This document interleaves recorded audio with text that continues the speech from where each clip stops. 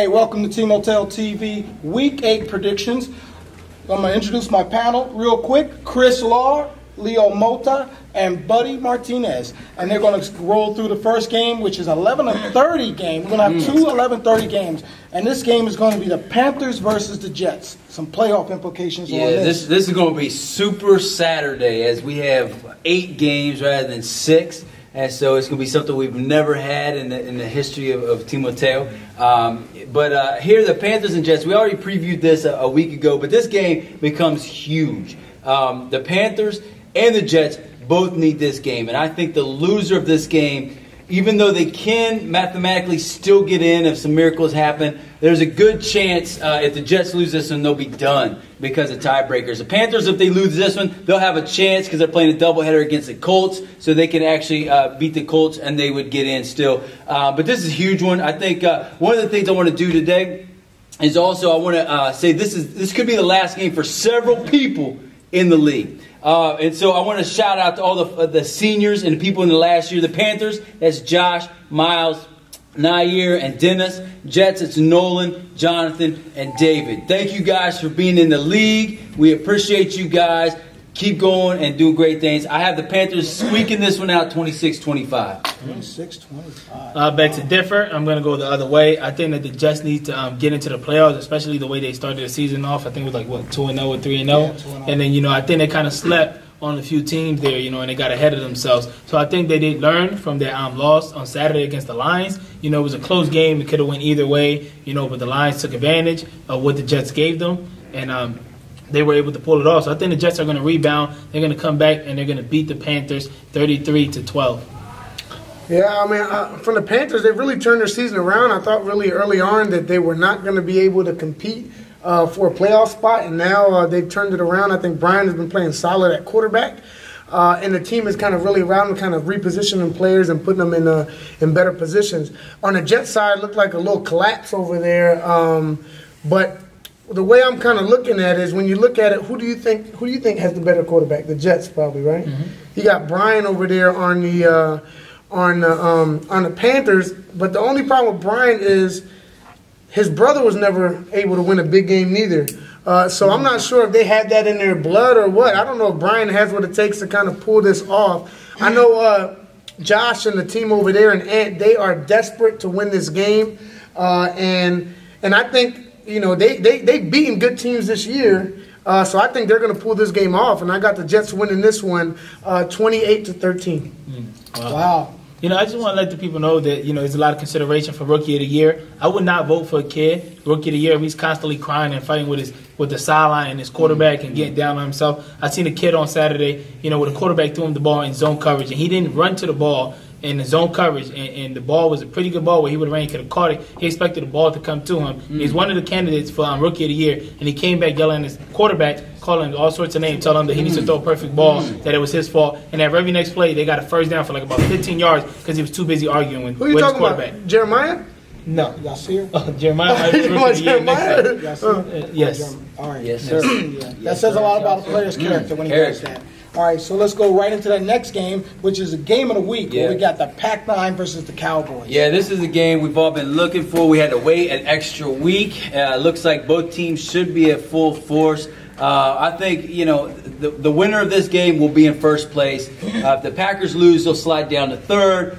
Cowboys lose, they'll be in second. I think, again, this could be a toss-up. I don't know either team what they're going to look like at 11:30 in the morning. I'm going to have the Pack kind of squeezing this now 25-24. I think it could be a toss-up. Either team could win this. I'm going to have a guest come up, and he's going to do my prediction for me. Mikey, can you come up? Yeah. Thank you. Welcome to the show, Mikey. Why'd you bring that? Hawk, how are you doing?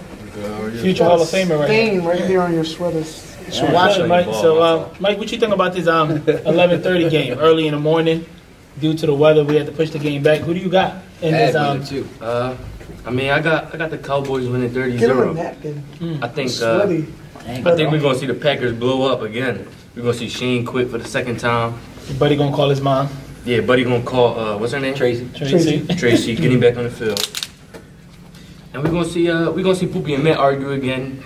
I think they're just going to fall apart against the Cowboys. I think the Cowboys got too much talent for them, and I think Leroy just playing too good for them. You sweating? Yeah, Who's Who's the better quarterback? You or Leroy? Who's the better quarterback? You or Leroy? Shane. Why? Shane wasn't even in the conversation. Shane is a better quarterback than both of them together. All right. Leroy never put on Mikey's I never won neither anything. So let's go right to Buddy. Come on, Buddy. Right, so in this game, I think you might have saw last week's prediction. At that point, I think I'd have picked the Cowboys to win. But now with this extra time, I know the Cowboys don't put any work at practice. Dave has been working really hard. I think he's mastered. No, not me and Dave. I was working with Dave last week, but then I had all this extra time, so Dave got it all on his own. Recording my practice and without notice, and it just drove off a couple weeks ago. Belichick move. Yo, he was saying there. Spygate. The kids were like, "Oh, look at Pastor Mike, can he pick us up?" And I'm like, "That's not Pastor Mike Van. Don't say new beginning." That was all for best attendance, bro. I was just showing that you were actually. Bill Belichick over there. Yeah, I mean, they got some good players over there, man. And Seif has been talking all this trash, talking about how you're going to shut Jeremy down or whichever best receiver they got. I know he said Ryan scored 3 touchdowns on. Seif ain't say that? Seif never said that. Seif definitely said that. Yeah, with his 3.8 GPA, he definitely said that. He was talking all this trash, talking about he's going to shut down whoever he sticks. Leroy, I was talking to Leroy because Leroy's on our team in another league, and he was saying that he's definitely the best quarterback in the league. Leroy and he's never gonna, said that. He definitely Too much time. Too much time. Can you All right, just say I'm going to go with my score this week. Look, this is going to be the game you guys have been wanting. Wake up, come to the game, be there at 11:30. It's going to be always cracked up to be. It's going to be a close game, 33-31, Pat Marion. Nice. Who calls that extra point play? Kashin. You call it? No, Kashin's going to catch it. We're going to go right into. We're going to jump right into the 2 1:00 games where we got the Ravens versus the Seahawks. Yeah, this game is not going to be close. I think the Ravens is their last chance to get a win. I don't think they're going to get it. The Seahawks are on a different planet. They're incredible this year. I think they have a legitimate chance to win it all. We will break it down next week in our playoff edition, how close they can make it. But for right now, I want to say with the Ravens, Sharif and Jeffrey, this is your last season. Actually, Jeffrey could come in under the Sharif rule if he goes to a locker room next year.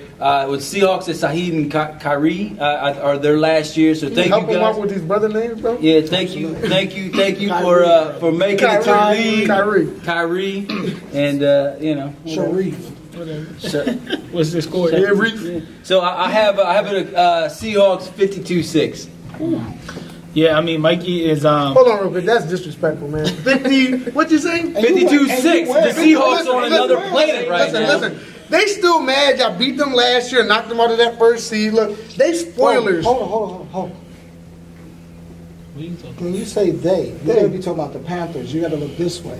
No, that's what I meant. They. All right. They still mad. They still mad. You and them. They're still mad. So in this game, I'm sorry, I know I cut you off. You can finish off the segment. But the Ravens is going to come to play. This is Sharif's last game. He's going to come to ball. You see what the Seahawks did last week in that first half against the Bengals. They're not focused. They're not ready. Best quarterback in the league scored 6 points. But even though the Bengals defense has gotten better, camera on his head. He don't know how to act. They don't know how to act over there. So my thing, I think they played at their level of competition. So you going with the Ravens? I'm going with the Ravens. I'm going with the Ravens, bro. I'm going with the Ravens. They're not going to finish out with no W. They're going to get this win. This is going to be their championship for the year. My man, Mikey going to come out, ball out, probably throw 4 or 5 touchdowns. If Leroy throws 5, Mikey throws 4. If he throws 5, Leroy throws 6. But he's going to come out and end up being second place in passing touchdowns. But the Seahawks are going to win this one 45-0. And Mikey, what do you want to say? 45-0. I'm gonna finish the season first in passing touchdowns this week.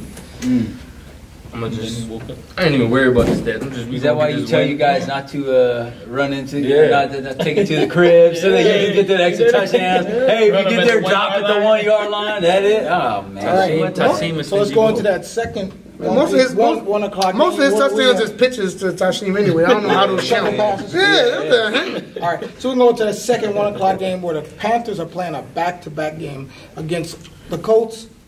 Playoff implications. Yeah, this will be the first back-to-back game we've ever seen, so I have no idea what that's going to do. If they win against the Jets, it could give them the fuel and the fire they need to go into beat the Colts. If they lose, maybe it gives them motivation to go beat the Colts. I have no idea. Or it could defeat them totally and they just roll over and die for the Colts. It's hard to tell. I'm not really sure where the heart is for the Panthers. Yeah. I'm not, to be honest, I don't know if they have the fire inside. Everything lies on this week. They could be in 4th place or they could be out of the tournament.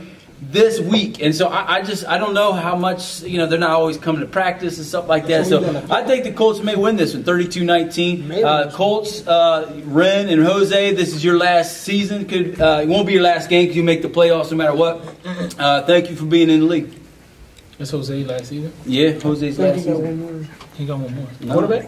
Jose, he got one more. He's aged out. He's in 11th grade. No, I spoke with his coach earlier at the huddle, and he said all his kids are coming back. Oh, he left. I got it on record. All right. Yeah, I think that the Colts are going to win. It's going to be a sad day for the Panthers. They're going to lose 2 games in a row. Like Chris was saying, they're not coming to practice. So if you're not coming to practice and you guys lose to the Jets, it's going to be impossible for you to come and be a talented team with the Colts, especially since the Colts suffer a huge loss it's like 3 weeks now. You guys threw us off with this schedule, but they lost against the Packers and they didn't even score. So I know they have something to prove. They're going to try to come out and run a scoreboard up since the fact that they've been shut out and they ain't scored no points against the Packers. So the Colts are going to come out and win this one, 28-6.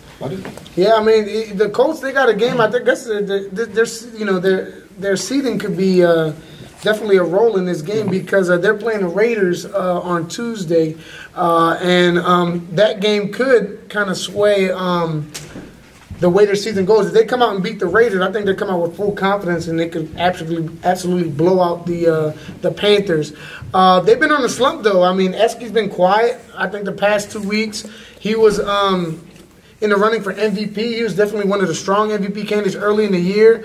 I still think he has a chance at the interception record. With 2 games left, he needs to, not the touchdown record, probably not. But the interception, I think he needs maybe like 6 or something like that to tie or something. Could happen, I guess. But I just think that the Colts are a much better team than the Panthers at this point right now.